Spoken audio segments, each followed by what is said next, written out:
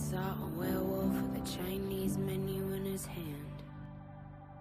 The views and opinions expressed in this podcast do not necessarily reflect the view of Wolfpack Research or any of its officers. The views and opinions expressed by guests are their own, and their appearance on this program does not imply an endorsement of them or any entity they represent. We are not investment advisors. We hold no registrations with the SEC, FINRA, or any other regulatory agency, and none of the opinions expressed on this podcast should be considered investment advice. The listener should assume that we have positions in and stand to benefit from any stock or other security mentioned on this podcast. Do your own research before making investment decisions.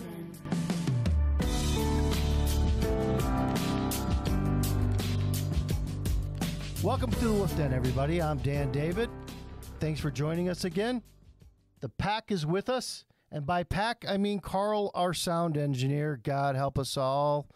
This is going to be our typical, faux pas Carl day. But to get through this, we have a pro. We have Cory Johnson with us.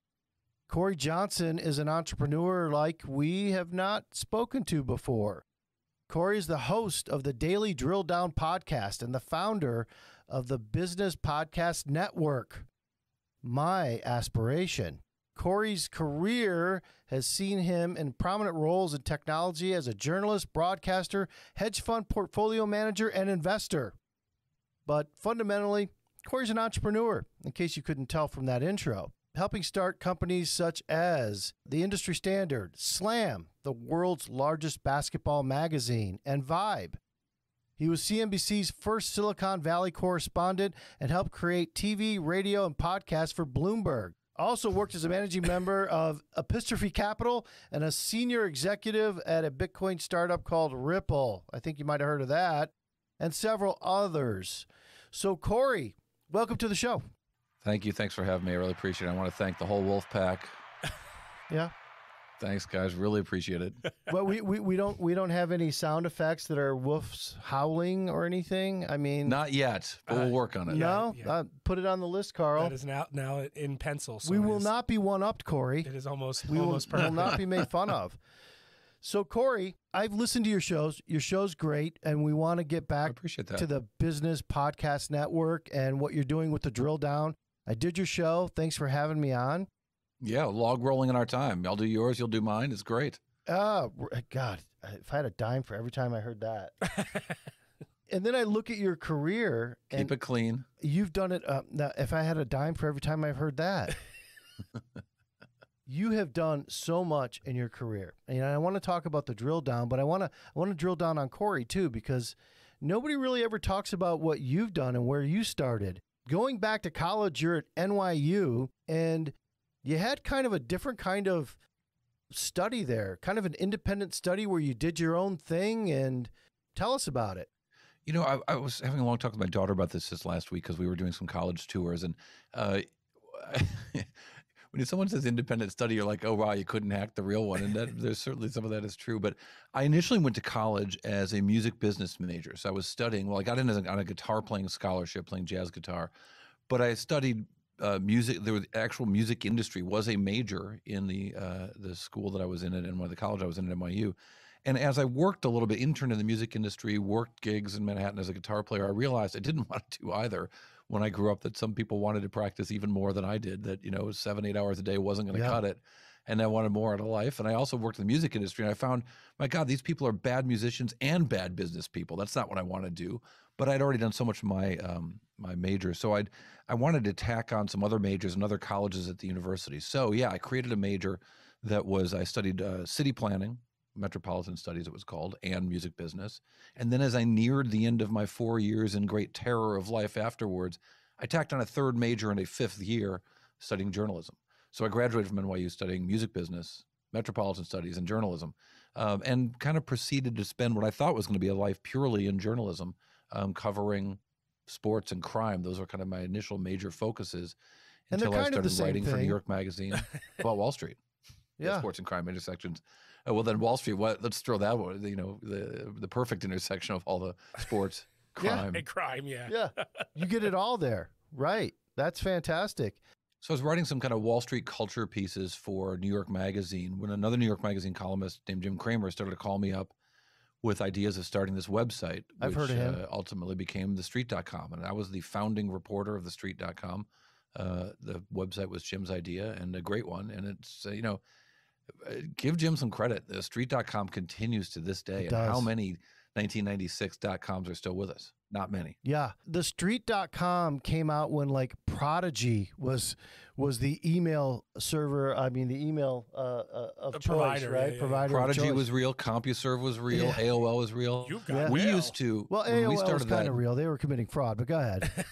there was financial architecture there that Yeah. was unique. Yeah. It was a capitalization of a marketing expense. Yes. Yeah. Uh-huh. We can get into that if you want to, but we started the street.com. The first office was on the second floor of 2 Rector Street, kind of right behind Trinity Church and Wall Street, 2 blocks from the New York Stock Exchange, and indeed in the same block as the place once known as the American Stock Exchange. The building's now for rent. Yeah. I walked by there last week.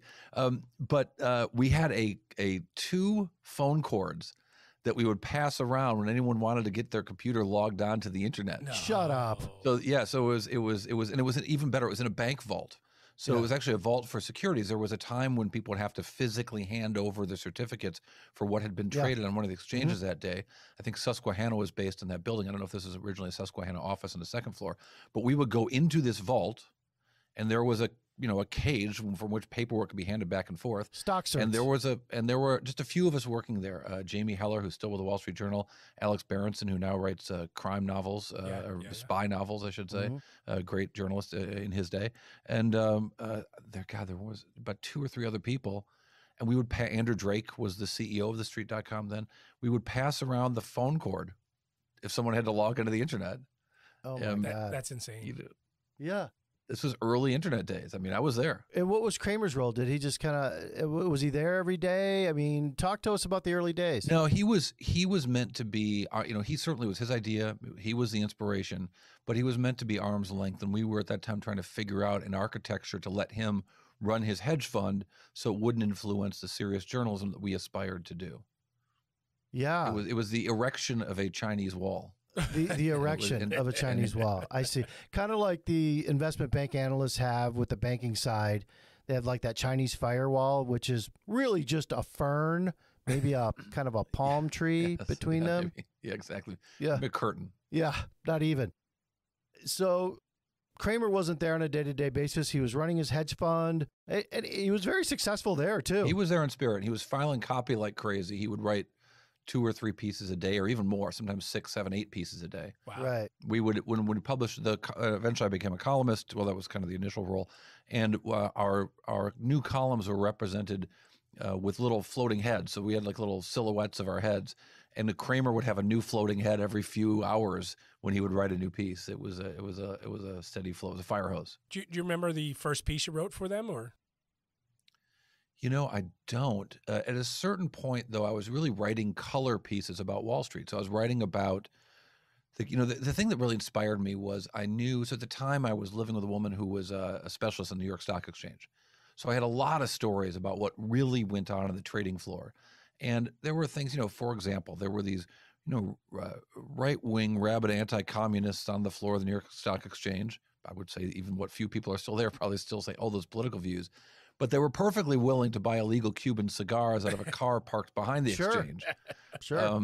And so, it was an interesting cultural scene. I wrote pieces about the kids who suddenly make a little bit of money and want to walk in with their French cuffs and want to get their shoes shined and nails done and get their hair cut real short. And the whole Gordon Gekko vibe, right? 100%. I wrote about the guys who stood in front of the New York Stock Exchange selling sandwiches and who had the best food around there. I think the piece that really put the street.com on the map initially in a certain way was an atypical piece. At the time, Howard Stern had a movie out, and he had all these Private actors Parts. portraying his friends and stuff, right? Private Parts. And I think there was even talk of a Beavis and Butthead movie and what celebrities were going to play those roles. So I wrote a column. I had to write 2 or 3 columns a week. You got to write something. Yeah. And I cast all of the anchors and reporters on CNBC and what famous actor might portray them. And those who had said nice things about CNBC, those CNBC people who had said nice things about the street.com got very favorable casting notes. Yeah. And so at one moment they're going to commercial break and Joe Kernan's tossing to Bill Griffith at Power Lunch and says, all right, and shares of IBM down, one-time write-off from IBM, back to you, Tom Cruise. And they cut to Bill Griffith, and he loses it. And it's hard to get Bill Griffith to lose it. He's such a consummate professional. And he loses it, starts cracking up. And then he says something about throwing it back to, I don't know, Dennis Leary or whoever I casted Joe Kernan as. And they come back from break, and they talk about TheStreet.com. Our servers crashed. Really? And they crashed, and they crashed again. We couldn't get up online. We had to get so much attention at that point. And so it was a moment in TheStreet.com that sort of accelerated our stature and attention. It was it was a fun place. Did you get a Kramer call? Was he like booyah? Kramer was not supposed to call the reporters. He was again Chinese wall. Like ever to say like, hey, that was a nice article about like characters. 100%. Think Really? of the conflict there, right? Okay. You write a positive article about Yahoo, and Kramer's got a big position. Okay. He says, great article. Yeah. You write a negative article about Yahoo, Kramer says, that story sucked. Okay. So that was what we're trying to avoid. Okay. Fair enough. And you do this, and I imagine you slammed a few people on CNBC. You maybe made a couple characters that they didn't like, and then you got a job Actually, on CNBC. You want to know the funniest one? Yeah. There was a rumor at the time about I'll just say there's a rumor at the time that Keanu Reeves was gay. Whatever, who cares? Yeah. There was a reporter at CNBC who was in the closet whom I also knew to be gay. Yeah. And so I cast him as Keanu Reeves, then leading man in Hollywood. It was very much the inside joke. That reporter has since come out. Keanu Reeves is Keanu Reeves. He's one of the great actors of our time. Yeah. But there were some inside jokes in there. It was good fun. Was it and, tense? and then Was it who tense? knew? Later, I ended up working at CNBC with so many of these people. I don't even know if they ever remembered that I was the one who wrote that story. But It never came up then. no, they were. I got to tell you, those people at CNBC those people on the air are just awesome. I mean, there's a reason that channel, people like that channel in spite of the content sometimes because they're just really great people. To this day. Yeah, well, heck, so another, I think a quality of a really well-run company is keeping people around for a long time. Mhm. And you look at people who are there and are still there. I mean, Joe Kernan, David Yeah. Faber. I mean, they have been there for probably 30 years. I think David Faber is really solid. I really do. He's a good guy too.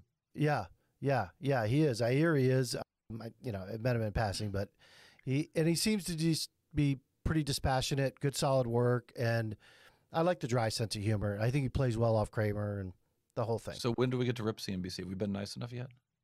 I mean, look, I think people do enough of ripping of CNBC. I go on there every once in a while. I don't think that's really great for me to be ripping them. Can I rip them? I've had a few tense moments on there as it is. But yeah, feel free. Let's get them. Let me tell you the problem with CNBC. Tell me the problem.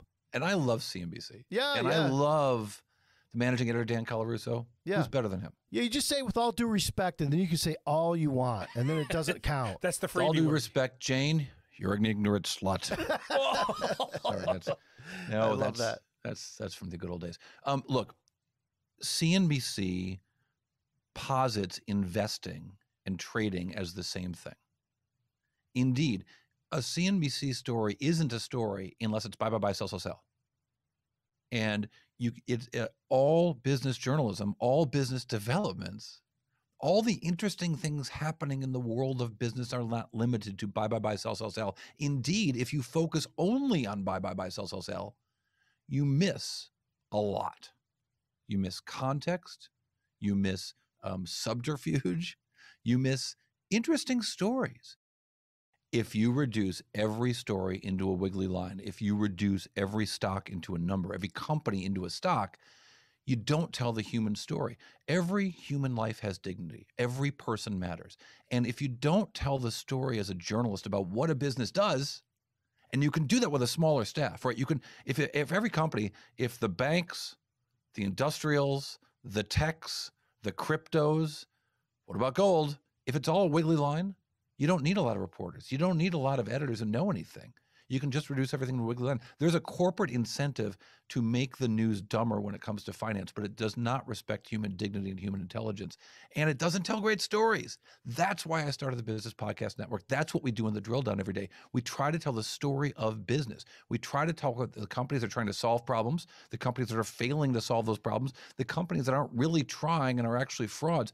We get into all that in the drill down every day for about a half an hour, because I think that business journalism is more than just a price and a wiggly line and buy, sell, sell, sell. Well, that's the drill down, and I've heard your show, and you do a good job with that. But is CNBC journalism? I don't know that it is. I think they have a model that works for them. I don't know that it's actually journalism. I think at best they do postmortems on stories. This is what happened. 100% looking back. It's hard to do the look forwards. It's hard for me to look forwards. Look, this is something we deal with all the time with us when we see a stock move a lot and the news is already out there. It's too late.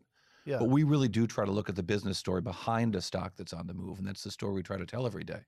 But I think that there's a lot more to journalism. The problem isn't just what CNBC does. CNBC is what CNBC is, but it has its imitators. And I'm not just talking about Fox Business and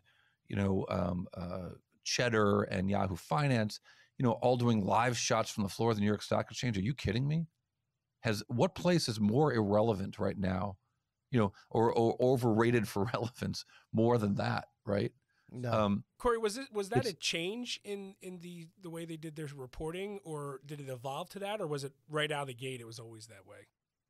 So when CNBC launched in the 90s, there were some great minds behind it, great TV guys, Bill Bolster, Ted Shaker later on, some really terrific producers, people before I got there.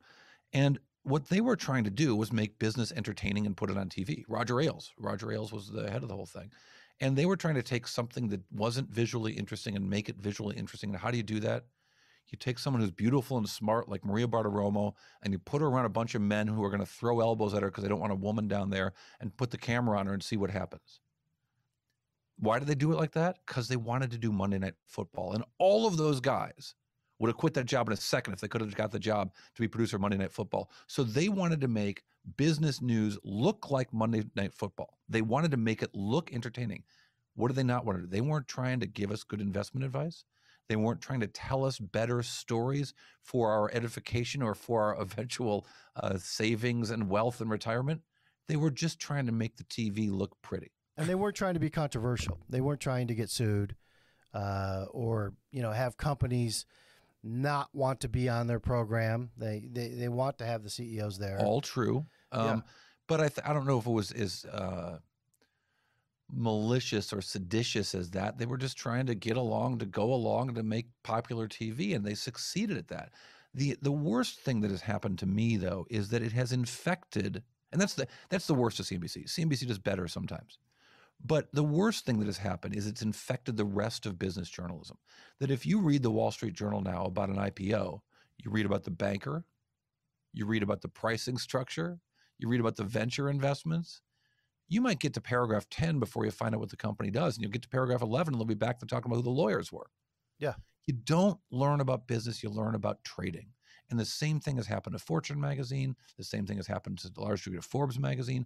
The new entrants into the world of media, they give us price. Now that some of these stories are written by robots. Even IBD. IBD used to tell us about businesses. IBD is sort of largely gone, Investors Business Daily. Yeah. But it rarely tells us about the businesses when it is there. It's what happens is we're not getting the human experience. If you meet someone at a cocktail party, what do you ask them? You ask them about themselves. What do you do for a living? Yeah, Right? Right. We talk about our business lives. We spend vast amount of times. I didn't want to leave the house this morning. I wanted to spend the time with my family, but I left the house to go to work. I spend my day at work. Most people are spending their days at work, and yet our journalism is treating their work as if it's a price. Who wants to, as a journalist, who wants to tell that story? I want to tell the stories about what people do and what products they're creating and what businesses are trying to build. I can do finance all day long, and I've done it. Cool. I'm going to tell stories, and I love that. Yeah, and it is not a problem with CNBC alone. It's a problem with journalism in general. Oh, business journalism. Yeah, definitely. Yeah. And it's why podcasting has become more popular because, people like you can start their own network and say, look, this is what's missing, and I'm going to fill the gap. and that's what you're doing. I just can't watch the news anymore, whether it's politics or business. You're just not getting the news. You're getting opinions, and it's tough. And it doesn't matter whether it's CNBC or Bloomberg or, Fox Business. It's all kind of postmortem and squiggly lines as well. I mean, the most interesting. I think it's easier to tell stories in business without people looking for the bias if you tell the story of business. And that's the other reason I'm excited. Well, two things, right? So one thing is when you talk about business, people don't think, oh, that's what a liberal would say. Oh, he's saying that because he's a conservative, right? Right. Oh, he's a Trump guy, obviously, because he thinks the price is 31, not 30. No, numbers are numbers. Businesses are business. Success and failure can be measured in business, just like a Canada basketball game. The other thing that's interesting, I think, is that podcasts really do lend themselves to a conversation. 74% of all podcast listeners, we have found in studies, I read a study that says 74% of all podcast listeners expect to learn something new on a podcast. Well, they're listening to the wrong podcast. But go ahead. Go ahead. So I'm sorry, listeners. Go ahead. You got the wrong one. Teach. We're glad to have the other 26% of you. Welcome to the Wolfpack. Yeah, thank you. Welcome. I think that this medium lends itself well to description, right? To me, there ain't nothing better than baseball and radio. I love it. Yeah. I love it. I love listening to John Miller and Dwayne Kuiper and Mike Krukow and Dave Fleming do the San Francisco Giants broadcasts. Now it seems like 5 or 6 days a week. We're having a great season, so maybe I'm enjoying it even more. Baseball and radio is great. I think podcasts are great also because they lend themselves to storytelling. But I also think, separate point, that the reason podcasts have gravitated towards true crime and not business news is because it's an accident, because no one's been able to do good business news because they're looking at CNBC as a model for storytelling. And CNBC is a visual medium, not an audio medium. It's not a storytelling medium. It's a graphics medium. CNBC is better when it's got a cool stock chart and a beautiful Maria Bartiromo on the floor of the New York Stock Exchange, or a authoritative Ted David behind the anchor chair. I realize that Ted and Maria are long gone from that network, but I think they did that job as well as it could be done. It's a visual medium. It's a medium that is trying to do something different than tell stories and necessarily inform in depth. I think CNBC was its best when it did tell a story, and the story was Ackman and Icon. Wasn't that a great moment? Oh my God, it was fantastic. But that was crossfire, right? That was two guys arguing. It was but spontaneous. 2 guys who knew what they're talking about. It was. I'm not clear. Icon knew what he was talking about in that conversation. And yet he crammed it up his ass in the end, and he was wrong, in my opinion. I mean, obviously Herbalife paid this huge fine for business practice, but if you're purely judging on the trade and who won and who lost, you would say that the guy who didn't really make any sense on that program and was just cursing everyone out, Icon, won. What was his line? You're like the little boy in the playground who didn't get what he liked. No, I grew up in the Bronx or Brooklyn or whatever, a Jewish kid that just beat the shit out of everybody, and I'd have beat you up. And you were just like, wow, man, this guy's really going back. And he really was. I think if he'd have been there right then, he would have thrown a punch at Ackman. When in real life, it was East Hampton versus Bridgehampton. Yeah, if we're really going to talk about it. It really was. By the way, Carl Icahn, East Hampton, Bill Ackman, Bridgehampton. Right. It was like, listen, my butler would beat the shit out of your driver.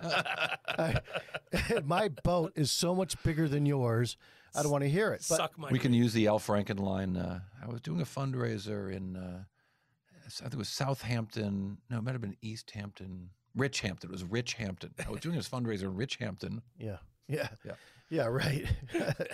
I always love these guys that do that. Like even with Trump, when he's like, that he was a tough guy growing up, and I'm just, when you and your brothers were fighting, who won, the maid or the butler? I mean, give me a break. I mean, I'm not seeing it, but the spontaneous moments that aren't scripted.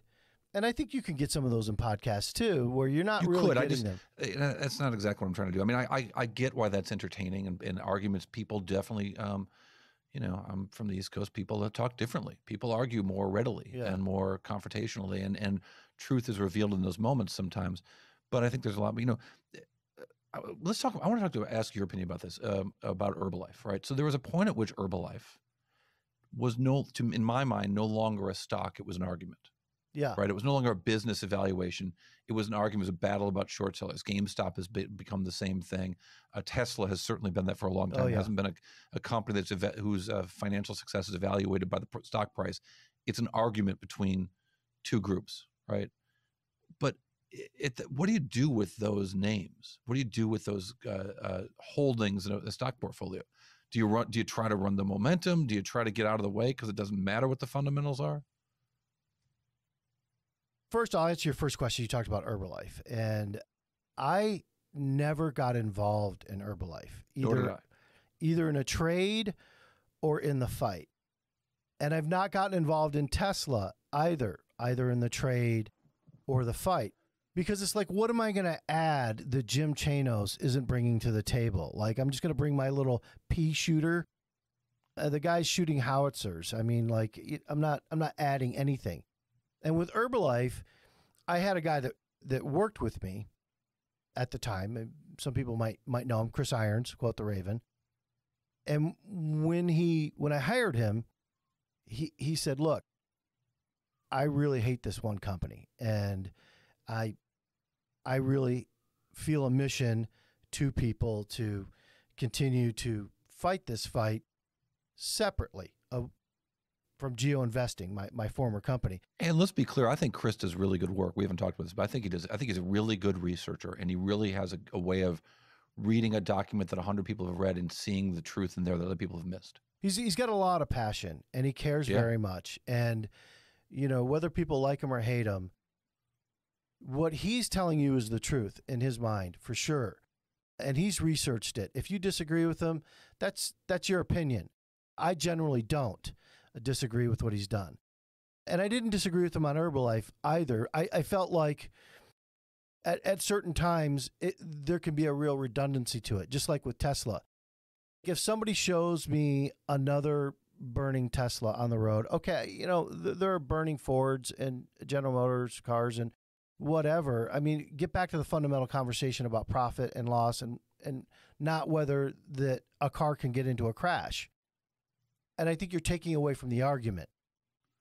I did a lot of early journalism on Tesla that was very critical of the company. And at the time, I was friendly with Elon, personal emails back and forth, took me on a ride in a pre-Model S Tesla. We did a bunch of stories together, or stories I would do about Tesla, I should say, and he helped us. That was a SpaceX story once as well. But when I started being critical of the company, when I started pointing out that they weren't hitting their targets, when I started pointing out the changing accounting standards or the changing reveals about certain metrics and so on, they cut me off. He cut me off. Solar the company, City. He blocked me on Twitter, whatever. Oh, yeah. And I'm still okay. I pushed really hard on these stories until a lot of other people got involved, and I kind of got less interested in it. I will also say that Bloomberg actually took me off the story, really? quietly, because they felt that I was overly critical of the company. Well, first of all, let me just point out that megalomaniacs tend to do that. They'll just, when you're referring to Elon, not my beloved ex-boss Mike Bloomberg, who had nothing to do with this. I am referring to people like Elon, people like former Overstock critics. I mean, like a whole litany of people who like to be critical, but when you put it back on them, it's just like block, and then they want to put you on blast or whatever. It's ridiculous. Yeah. And all you're really doing is your job, because whether you rode in a car with the great Elon Musk or not, you're still a journalist, and you're still trying to do your job.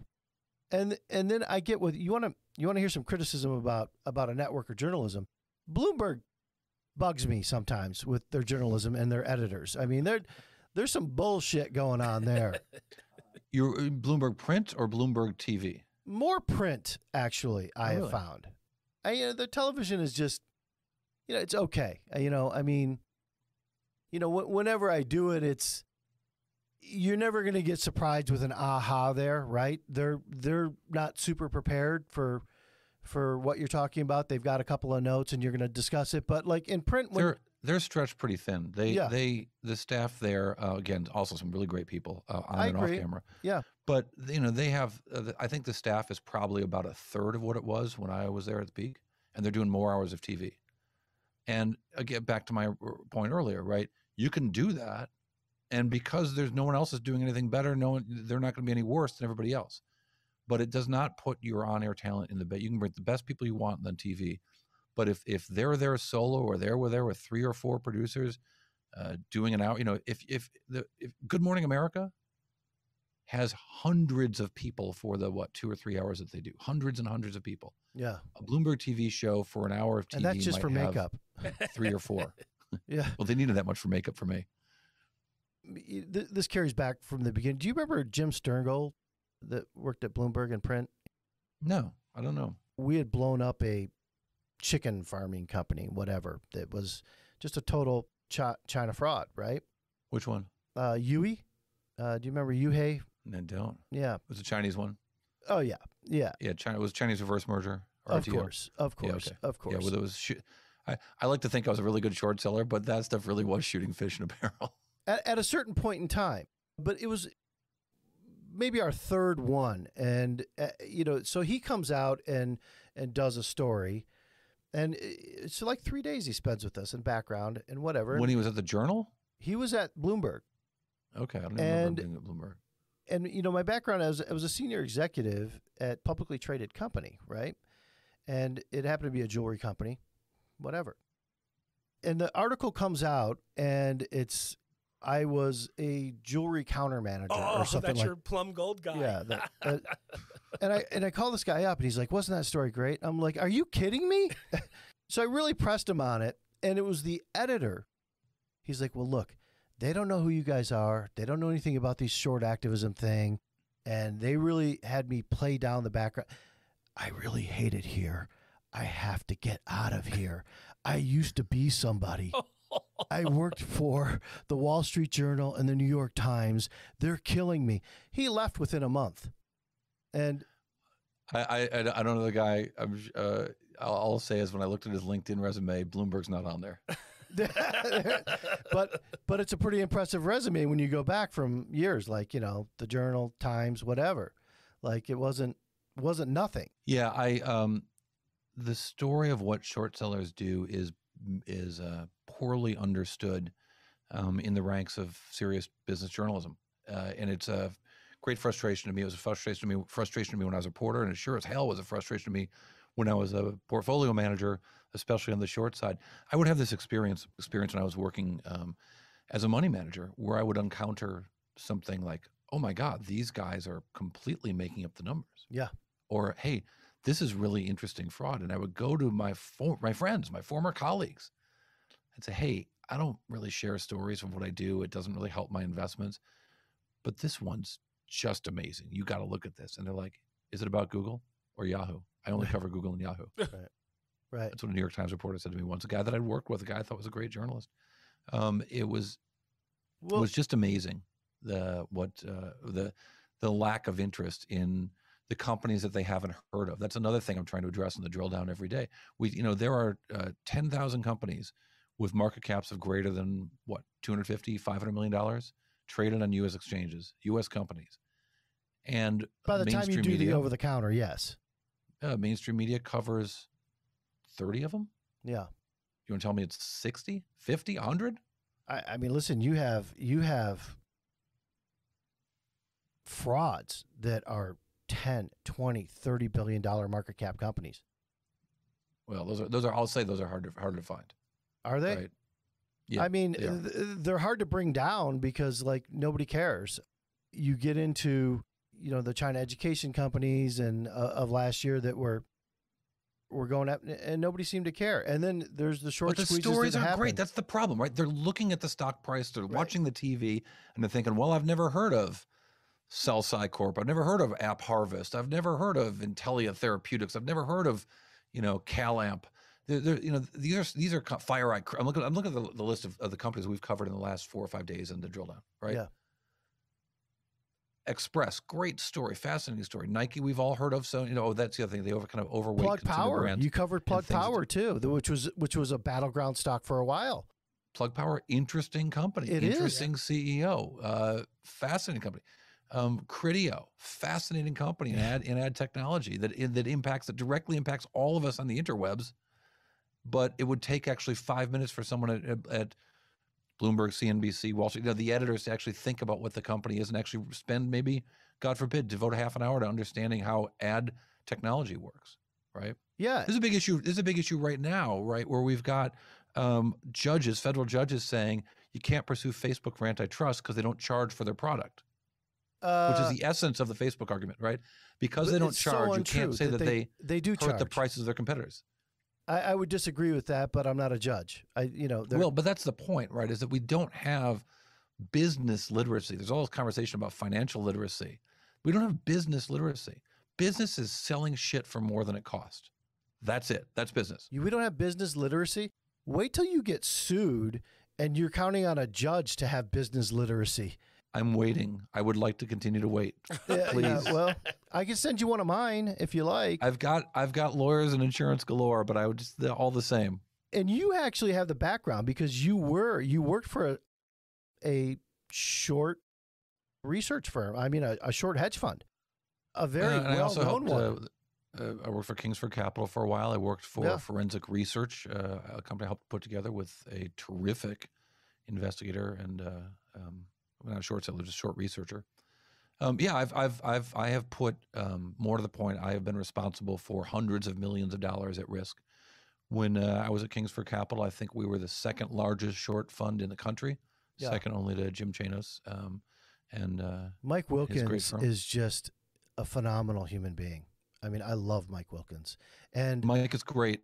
Mike is at Kingsford Capital. He's the head honcho at Kingsford Capital, and to my mind, he is the greatest investigator of fraudulent business practices in the world. Amazing. Much love to my friend Jim Chanos. Mike's the best. I don't know that Jim would argue with that. I mean, but he's a pretty humble guy to begin with as well, and so's Mike. Sorta. Well, I love both those. Look, at a certain point, when you walk in a room with a hedge fund manager, even if the room is Madison Square Garden, he thinks he's the smartest one in the room. Well, I mean, look, if you want to start a so fight, do you. If you want to start it, no, I don't. No, I have to prepare more than the smartest guys in the room. And I said he because it's usually hims. If you want to start a fight with one of those guys, then that comes out. And I hesitate to even bring up Mike Wilkins' name because he's so private, and it's so it's years later you figure stuff out about him. That you think you know him and you're a friend. I mean, you work there. You'd know that he's a part owner of the Golden State Warriors, and that's just kind of an oh, by the way. And, of course, he'll throw in, I don't own as much as Chamath does. Okay, fine. And, he was a comedy writer to begin with. Really? You probably know that, right? So let's bring this full circle. I said log rolling in our time. That was a regular feature in Spy magazine in the 80s. When we would find someone review a book, one writer would review a book of another writer, and then that writer would review the other writer's book, and they would run the obsequious quotes between the two of them. That was a column they called Log Rolling in Our Time. Mike Wilkins was a writer for Spy magazine. No way. Wow, yeah. That's awesome. Yeah. I loved Spy magazine. That was so funny. No, somebody's like, well, you're investigating all of these crimes and fraud and. It's depressing, and he was a comedy writer. Can you believe that? And I was like, yeah, I can believe that. Have you ever met a comedian? They're the most unhappy people in the world.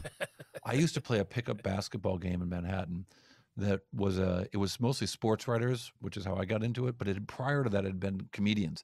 So every once in a while, Bill Maher would show up or some comedian. Those guys Bill Maher would show up to play basketball? They called fouls all the time. Yeah. Really? Yeah. Oh, yeah. They were so aggressive and so pissed off. And they were just getting ready to go to work when we were all kind of wrapping up our day. It was a nighttime game. Yeah.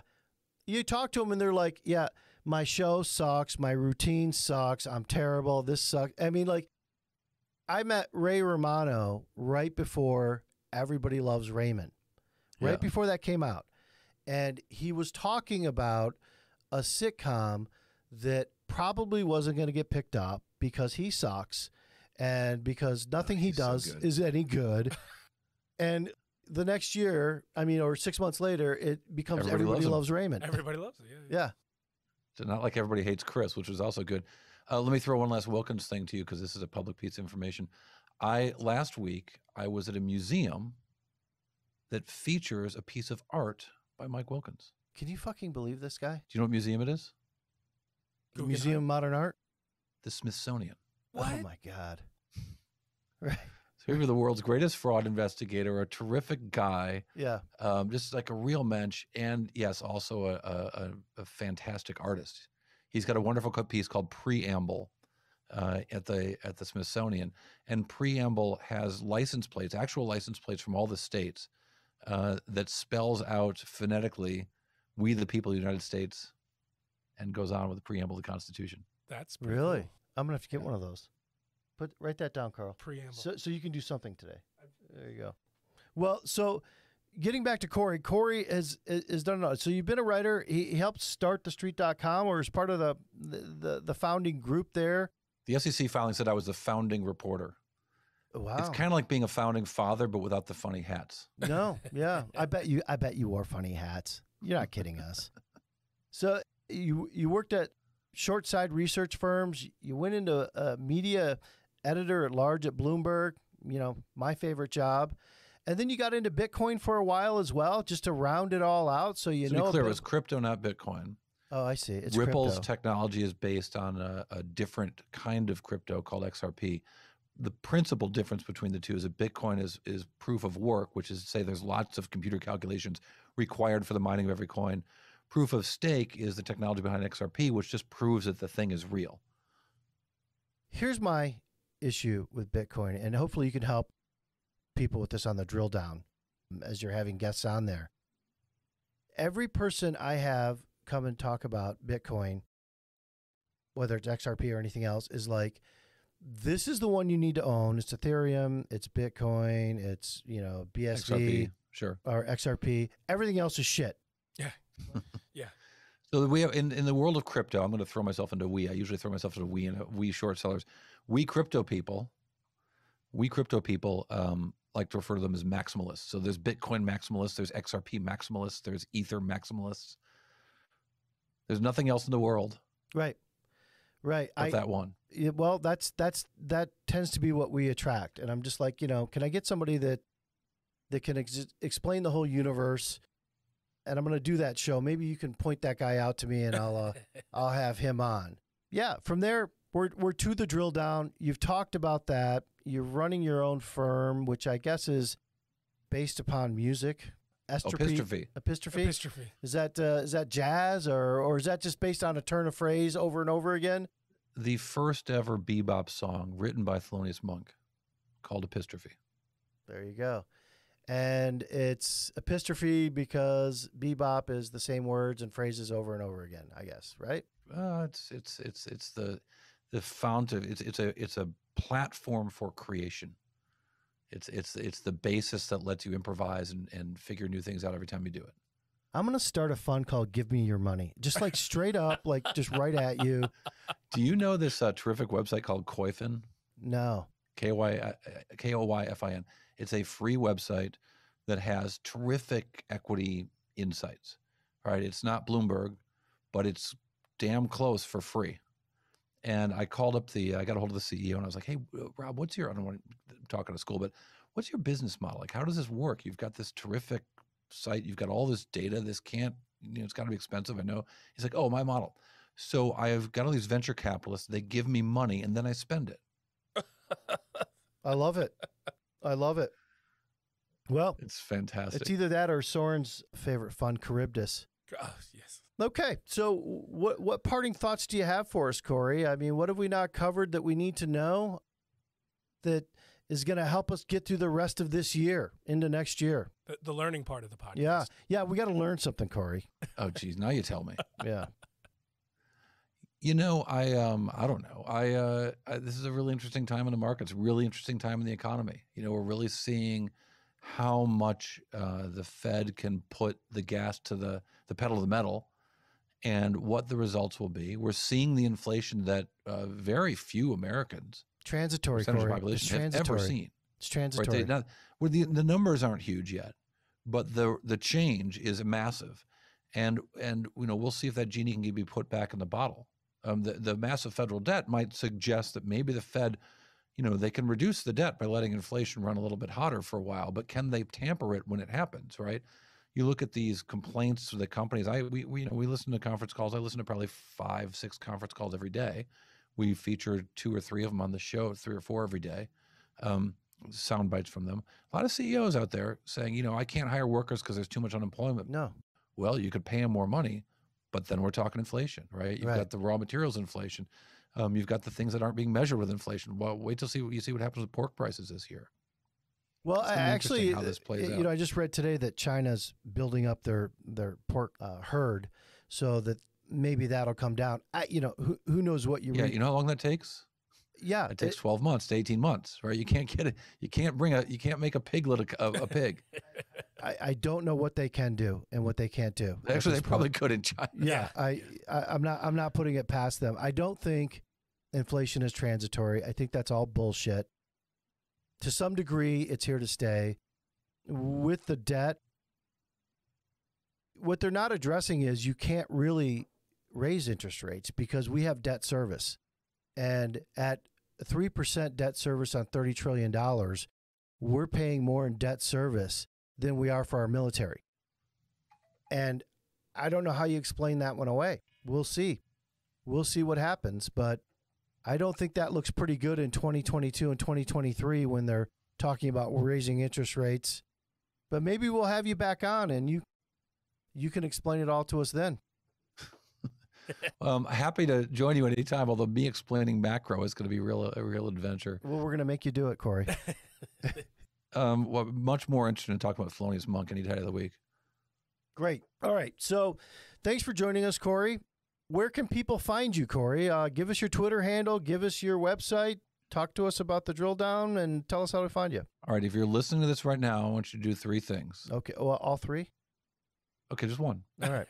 Go to your favorite podcast platform. I don't care if it's iTunes, Spotify, iHeart, TuneIn, Stitcher, Pandora. Tell your smart speaker, play the Drill Down podcast. Subscribe to the Drill Down podcast. Listen to the Drill Down podcast. I think you'll like it. If you like this conversation, I think you're going to enjoy the sort of 30 minutes we give you every day on the most important things in the world of business. We're not going to tell you what the stock market did today. I'm going to tell you the 3 most important things in business. I'm going to give you 3 companies that you can understand better before those few minutes are over. And we'll give you 15 to 20 minutes with a CEO so you can really understand in depth one company. You will walk out of this podcast every day learning something about business that you didn't know beforehand. Again, it's a blast to do, and I hope everyone listening gets a chance to hear it. Great. Well, I've done it. You should do it. And if you like our podcast, give us a retweet, give us a like. If you don't like our podcast, I don't care. Thanks for joining us. Thanks, brother.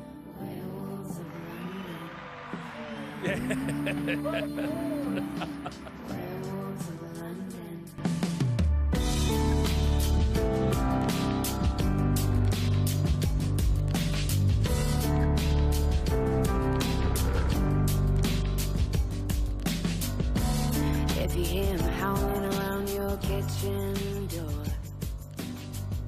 you better not.